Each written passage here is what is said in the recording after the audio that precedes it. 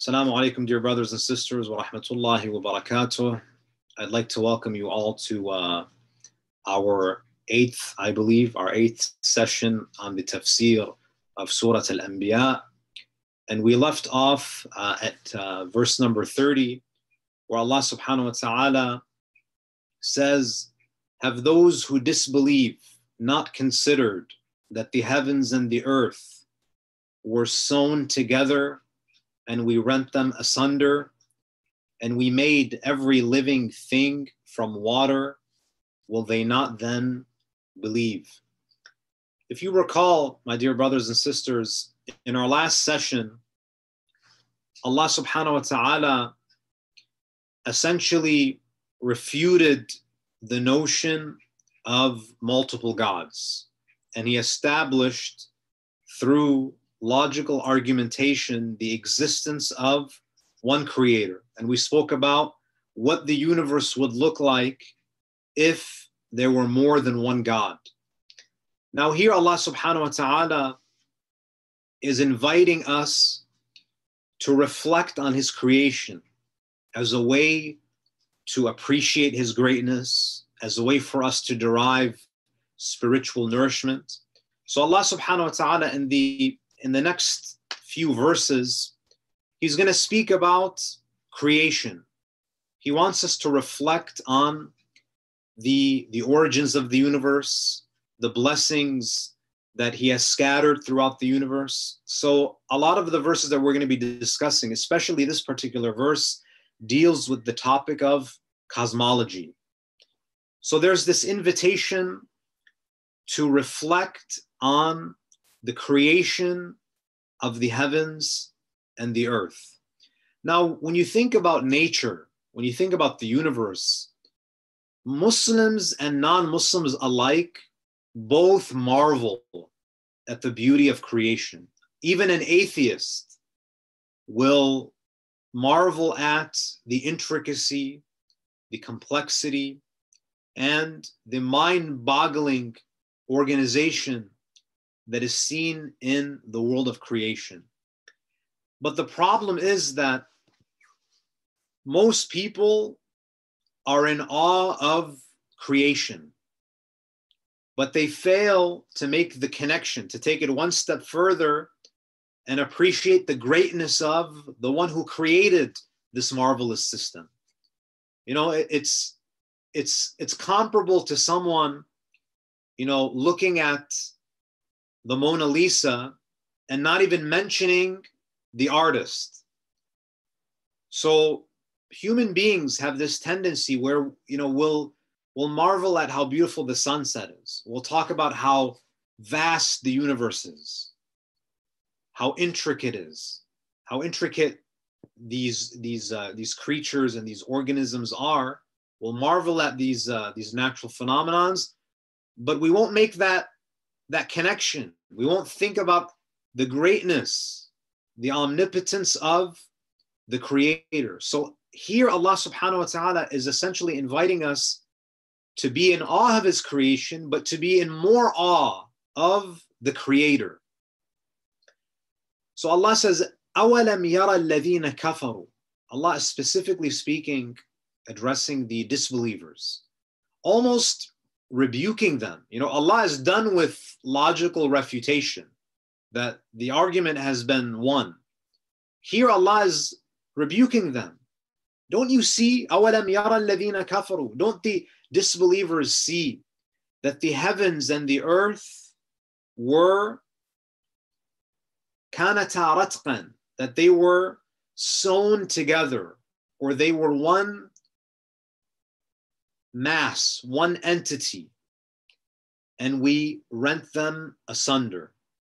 Now, again, we've mentioned this in our other tafsir sessions, but the word kufr literally means to conceal something, to hide something. And in classical Arabic, farmers, one of the most important jobs of a farmer is that farmers sow seeds in the ground. And because a farmer buries the seeds in the ground, In classical Arabic, a farmer is called kafir because of the act of covering up the seed with dirt. Now, there are many people who see the signs of God. And the problem with them is that their rejection of the truth is not based on lack of knowledge. Meaning that they don't reject God because they don't know or they're not able to make the connection. So the problem is not insufficient knowledge. It's not an epistemological issue. Rather, the problem is there's a moral problem. Oftentimes it's arrogance, because arrogance can blind someone. It can make someone delusional. So Allah subhanahu wa ta'ala says, أَوَلَمْ يَرَ الَّذِينَ كَفَرُوا. Don't the disbelievers see that the heavens and the earth were sewn together? كَانَتَا رَتْقًا فَفَتَقْنَاهُمَا. Now the word ratq in the Arabic language is similar to the word fatq. So Allah says, كَانَتَا رَتْقًا فَفَتَقْنَاهُمَا. So there are two words that are being used. Ratq and fatq, right? Now, what's the difference? Now, it's very tempting to look at this verse and think about the Big Bang Theory. It's very tempting to do that. But let me share with you an explanation that was given by Imam al-Baqir alayhi salam on this particular verse. So the word, before we get to the hadith of Imam al-Baqir, the word ratq also means something that is closed. Something that's closed. Something that's closed. And fatq is to split something open, to open. So ratq means something that's closed, some singular thing that's closed. And fatq is to open. Now, so what does it mean when Allah says the heavens and the earth were in a state of ratq? They were closed, and then Allah opened both of them. There's a narration from Imam al-Baqir alayhi salam where the Imam was asked about this particular verse. And the Imam alayhi salam, he explains, and if you look at the rest of the ayah, it makes perfect sense. The Imam says, كَانَتِ السَّمَاءُ رَتْقًا. The Imam says the meaning of the heavens, the sky being closed, being in a state of ratq, لَا تَنزِلُ الْمَطْرِ. That it means that there was no rain falling from the sky, so it was closed. The sky was closed, meaning that there was a time in the earth's history where there was no rainfall. وَكَانَتِ الْأَرْضُ رَتْقًا لَا تَنْبُتُ الْحَبُّ. Imam al-Baqir says, and there was a time when the earth was in a state of ratq, meaning the earth was closed, meaning that the earth did not split with vegetation, with plants, with foliage. فَلَمَّا, the Imam says, فَلَمَّا خَلَقَ اللَّهُ الْخَلْقِ. When Allah created creation, وَبَثَّ فِيهَا مِنْ كُلِّ دَابَّةٍ. And when He ordained that He was going to create living organisms on this earth, there are two things that Allah did to prepare for life on earth. Listen to what the Imam says. There are two things that Allah did in the creation of the earth to prepare for the spreading of living things. فَتَقَ السَّمَاءَ بِالْمَطْرِ وَالْأَرْضَ بِنَبَاتِ الْحَبِّ. Allah opened the heavens by sending down rain, and He opened the earth by making things grow from it. Because when things grow from the earth opens, it splits. Seeds split, the earth opens, and grass and trees and vegetation grow forth from it. So this is the narration that is mentioned by Imam al-Baqir. And Imam al-Baqir alayhi salam actually mentions in that same hadith to the person who asked him about this ayah, and he says that the ayah doesn't mean that the earth and the heavens were stuck together, meaning that it's not that the earth was a sphere and then the heavens, they were just glued together. The Imam saying it's not what the meaning of this verse is. And to corroborate this, if you look at the context, the flow of the verse, then Allah, what does he say? So Allah opened the heavens and the earth by sending down rain, and vegetation grows. And then Allah says what at the end of the verse? وَجَعَلْنَا مِنَ الْمَاءِ كُلَّ شَيْءٍ حَيٍّ أَفَلَا يُؤْمِنُونَ. And we created and we made every living thing from water. So the verse mentions that God opens the heavens, he opens the sky by sending down water. The water produces vegetation. And Allah mentions that don't think that only plants need water. We made every living thing from water. Will they not then believe?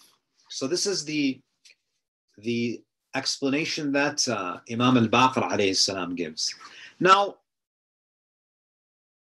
and that's why we have to be very careful. You know, sometimes when we look at verses, we automatically think that, oh, this ayah is confirming the Big Bang theory.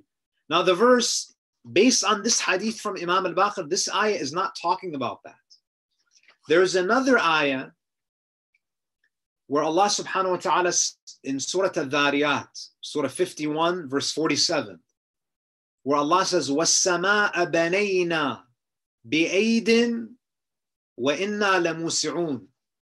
We built the heavens, the skies with our hands, with our power, you know, because hands are used figuratively to mean power, and we are expanding them. We are expanding the heavens. Now this verse seems to be, you might be able to use this verse to argue that there are some Quranic indications that the Big Bang theory is accurate because the universe is expanding, Allah is expanding it, and logically, if you reverse the hands of time, it will contract and it will reach a point of zero volume. So the point that I want to make, my dear brothers and sisters, is that when we read the Quran, we should be very careful before we make conclusive statements about what the verse is saying. We always have to make it a habit of referring to the Prophet, referring to the Ahlul Bayt. Because Imam al-Baqir alayhi salam specifically says in this verse that do not think that this ayah is talking about the heavens and the earth being one mass. Allah is talking about something else. He's talking about opening the sky and opening the earth through water and through vegetation. And it makes sense because Allah says, وَجَعَلْنَا مِنَ الْمَاءِ كُلِّ شَيْءٍ حَيٍّ أَفَلَا يُؤْمِنُونَ. So we have to be very cautious. You know, sometimes you might think that the ayah verse is obviously talking about the Big Bang theory and that the universe was one mass and then it exploded into existence. Now that might be true, but you can't say that this ayah is talking about that occurrence, that incident, that cataclysmic event. Allah is not talking about that based on the hadith from Imam al-Baqir alayhi salam. وَجَعَلْنَا مِنَ الْمَاءِ كُلَّ شَيْءٍ حَيٍّ أَفَلَا يُؤْمِنُونَ. Then Allah says in verse number 31, وَجَعَلْنَا فِي الْأَرْضِ رَوَاسِيَ أَن تَمِيدَ بِهِمْ. Actually, you know, before we continue, Allah subhanahu wa ta'ala says that we created all living things from water. Everything that has life is the basis of it is water. And it's interesting, there's a hadith where someone asks the Imam, he asks Imam al-Sadiq, أَنَّ رَجُلًا سَأَلَهُ مَا طَعْمُ الْمَاءِ. Someone asks the Imam, what is the taste of water? right? Some things are sweet, some other things are salty, some are sour, others are bitter. What is the taste of water? What is water? If you were to try to explain to someone, what does water taste like? It's not sweet, it's not salty. I mean, of course, I'm not talking about salt water, but water, pure water. The Imam alayhi salam, he says, فَقَالَ الْإِمَامِ طَعْمُ الْمَاءِ طَعْمُ الْحَيَاةِ. That the taste of water is life. That water tastes like life. And then the Imam mentions this ayah. وَجَعَلْنَا مِنَ الْمَاءِ كُلَّ شَيْءٍ حَيٍّ. So, and you find that even, scientists, that's why NASA, they get excited when they see traces of water on Mars, because they know that living things need water. There can be no life if there is no water. Ayah number 31. وَجَعَلْنَا فِي الْأَرْضِ رَوَاسِيَ أَن تَمِيدَ بِهِمْ وَجَعَلْنَا فِيهَا فِجَاجًا سُبُلًا لَعَلَّهُمْ يَهْتَدُونَ. And we placed firm mountains in the earth, lest it shake beneath them. And we made wide tracks between them as paths, so perhaps they may be guided. Allah subhanahu wa ta'ala, then he speaks about the earth specifically. And then Allah will go back to a discussion about the skies. Now about the earth. One of the blessings that Allah mentions is the fact that Allah has made the earth stable. And he has made the earth stable with mountains, right? Mountains actually have a geological function. They're not just there just for scenery. They're breathtaking, they're beautiful, they're majestic, but they also serve a very practical function. And that is that they contain the convulsions of the earth. So think plate tectonics, earthquakes. So they're like pegs that prevent the earth from constantly shaking and constantly experiencing those convulsions. Rawasiya, it refers to something that is very deep. It's very firmly planted. And that's why Allah subhanahu wa ta'ala in other verses, he refers to mountains as pegs. وَالْجِبَالَ أَوْتَادًا. So, when you think of pegs, like when you think of a tent, to keep the tent in place, you have to have pegs that you hammer into the ground. So the mountains are like pegs for the earth. They secure the earth. They provide stability.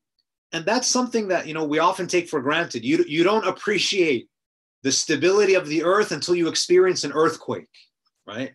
That's when you appreciate this ni'mah, the ni'mah of the stability of the earth.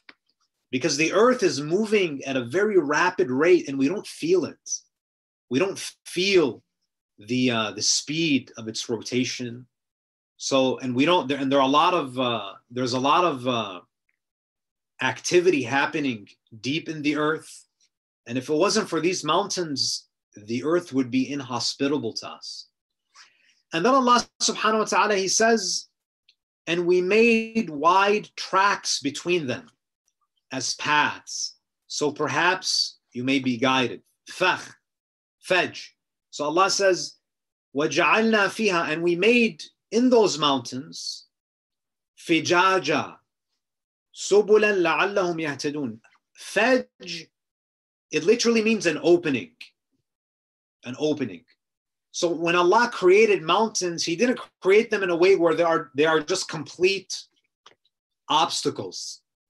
They're not complete barriers.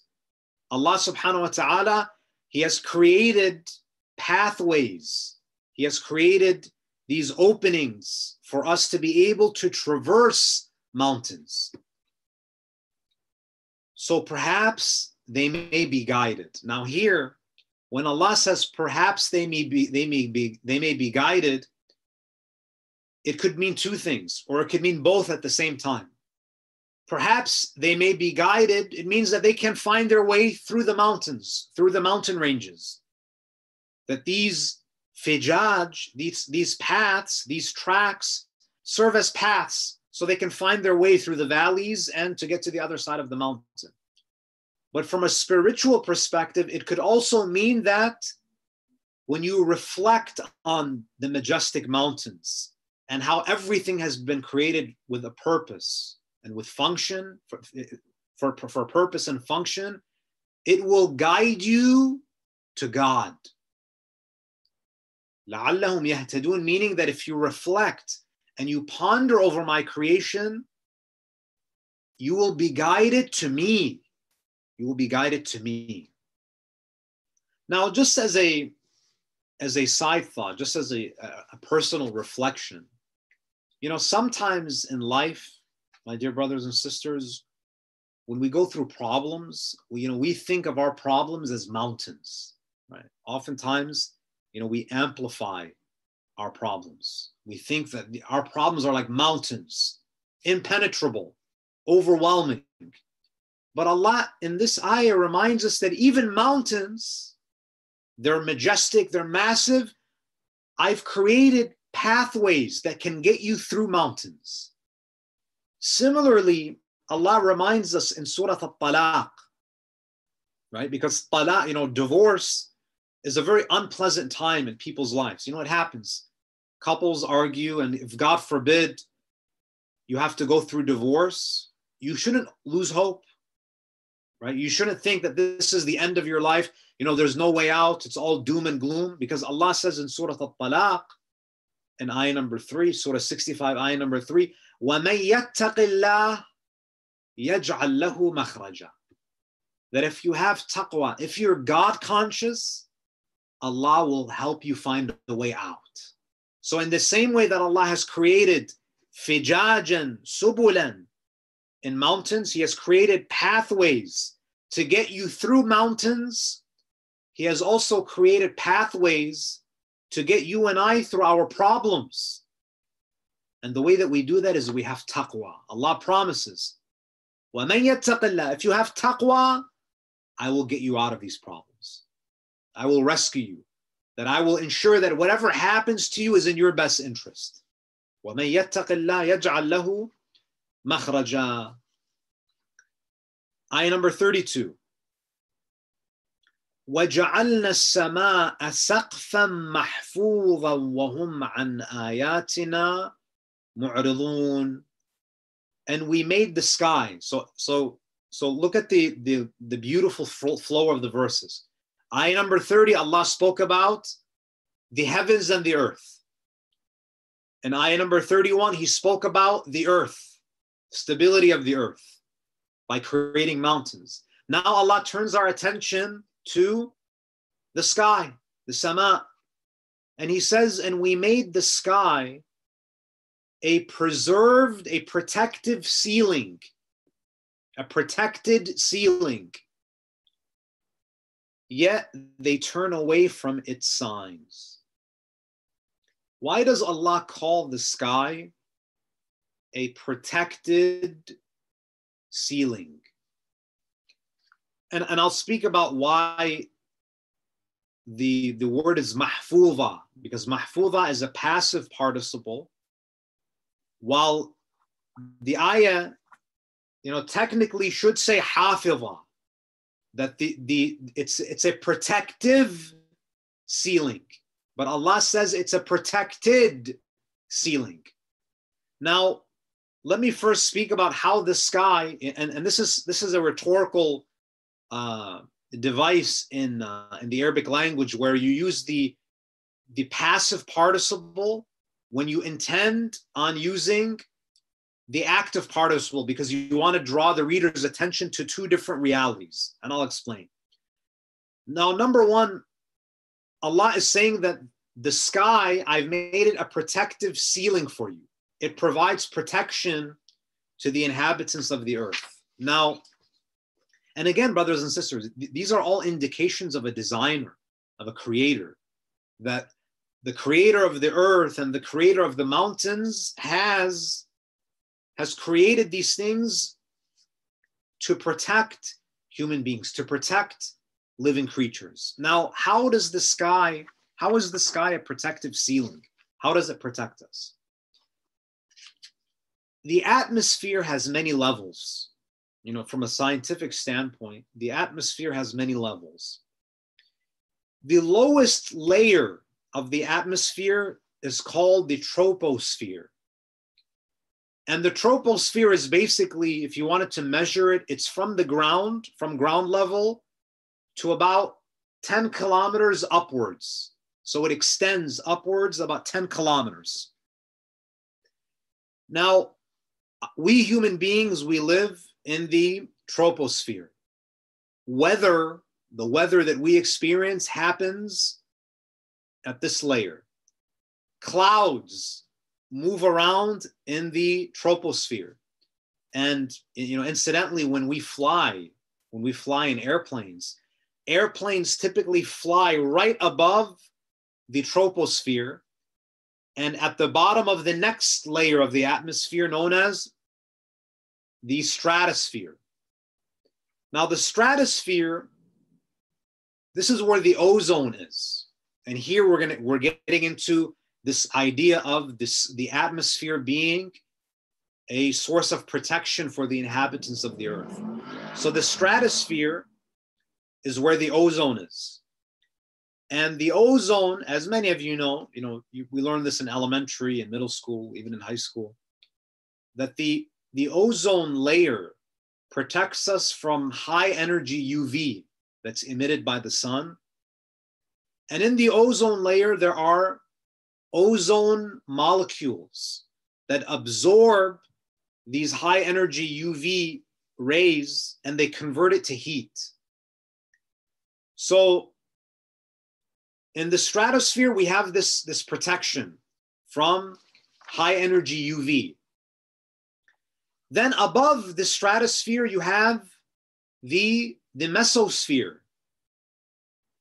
And this is the layer that is actually extremely cold. And it protects us from meteorites, from meteors. So if it wasn't for this layer, we would be showered with meteorites. So in this layer, in the mesosphere, that's a protection from meteors that come from space. Then above that, and again, I'm not going to go through each layer, but just to give you, some of the layers. Then you have the thermosphere, which is above that. And this is the layer that protects us from high energy X-rays and UV radiation from the sun. So Allah subhanahu wa ta'ala, is telling us that not only are the mountains protecting you, but even the sky. And look at the power of God, that Allah is protecting us not even through a solid structure. It's not that there is an actual solid ceiling. Allah created gases that can protect us from these dangerous elements, from meteorites. Allah doesn't need a solid wall. Allah can use gas to create this protective layer for us. Now, going back to the word mahfuza. Just to give you, so mahfuza is ism maf'ul, which is a passive participle. And then you have the ism fa'il, which is hafiza. So let me give you an example. So in Arabic, you have the word dharib, the one who hit, dharib, ism fa'il, the active participle. And then you have madhrub. Madhrub is the one who is hit, ism maf'ul. The sky protects us. So technically the ayah should say, وَجَعَلْنَا السَّمَاءَ سَقْفًا حَافِظًا, that it is actively protecting us. But why does Allah say mahfuza? It's a protected ceiling. The reason is because Allah wants us to reflect and ask a more important question. So if you understand that the sky protects you, you should ask who is protecting the sky. And this is where you create that link between creation and the creator. So in the same way that you look at mountains, and mountains are providing stability. They create stability for us. You should ask, who created the mountains? So we have to move away just from marveling at creation. We have to have adoration, and we have to celebrate the praise of the creator. So don't just think about how the sky protects you. Think about who protects the sky, who preserves the sky, who created this system.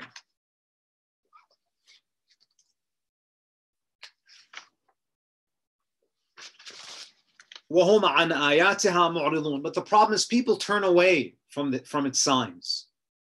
Turning away, and this is a sign of arrogance. That the main reason why people know the truth and they reject it, or they don't even want to consider it, it's because they're arrogant. Because they refuse to submit to a higher power. Because they want to be free, right? Because if they acknowledge that God exists, in their minds, they're opening up a can of worms. Okay, if I acknowledge that he exists, the next question that I have to ask is, why did he create me?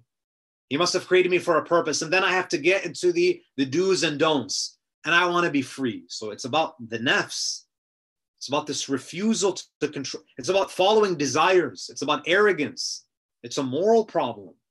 They turn away. Verse number 33. وَهُوَ الَّذِي خَلَقَ اللَّيْلَ وَالنَّهَارَ وَالشَّمْسَ وَالْقَمَرَ كُلٌّ فِي فَلَكِ يَسْبَحُونَ. It is he who created the night and the day. Imagine it was only day, only nighttime. We would freeze. Imagine it was only day. There was no night. The earth would burn. Plants, animals would not be able to survive. And he created the sun and the moon, and this part is truly amazing. كُلٌّ فِي فَلَكِ يَسْبَحُونَ. The sun and the moon and all celestial bodies are swimming. They are each swimming in an orbit. Yasbahun. Now, before I speak about why the word yasbahun is used, why does Allah mention night and then he mentions day? Why not day and night? Allah knows best, but if you remember when we were speaking about the angels earlier in the surah, Allah, he described the angels as yusabbihuna al-layla wan-nahar, that angels praise God night and day. And Allah seems to be maintaining this consistency in the order.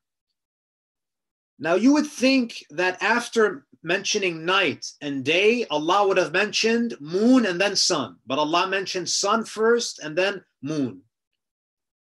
I didn't find anything specifically in the tafsir, but it seems that Allah is saying that either way, it doesn't matter. Allah is the creator of the sun and the moon. It doesn't matter what order you put it in. He's the creator of both and all.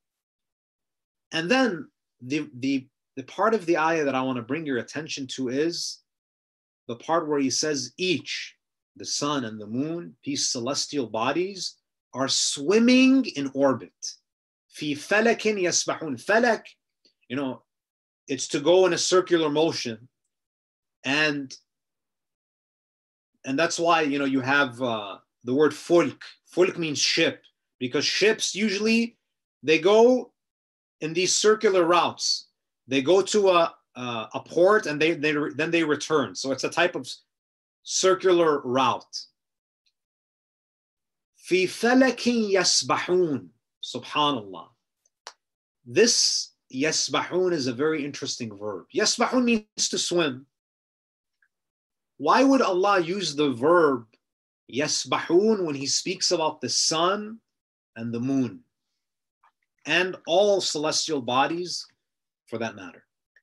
When you swim, and I want you to pay attention to this, when we swim, my dear brothers and sisters, what do our bodies do to the water? When we submerge ourselves, when we put our bodies in the water, when we swim, our bodies create a disturbance in the water. You know what? We create a disturbance in the water and we create ripples. We create waves because ripples are essentially waves. When we swim, we create a disturbance in the water. We create ripples. We create waves. Interestingly, Allah uses the same verb when he speaks about the motion of the sun and the moon. Because the sun and the moon, when they move, they also create ripples. They create waves, but they create a specific type of wave called gravitational waves, right? They create a disturbance in the space-time curvature. So some Muslim scientists, when they read these verses, they immediately thought about gravitational waves. Again, Allah knows best, but this is, definitely something interesting to consider. So in the same way, we create a disturbance in water. We create waves when we swim. The sun and the moon, they also create gravitational waves.